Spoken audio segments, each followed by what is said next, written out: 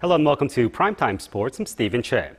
The South Korean badminton duo Yong-dae and Kim Ki-jung have been cleared to once again play in competitions after having their suspensions overturned.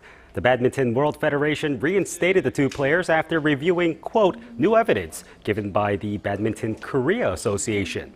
Back in January, the BWF suspended them for a year for violating doping procedures, saying administrative lapses led to 3 missed drug tests. Well, they'll now be able to compete at the upcoming Asian Games taking place in Korea's port city of Incheon.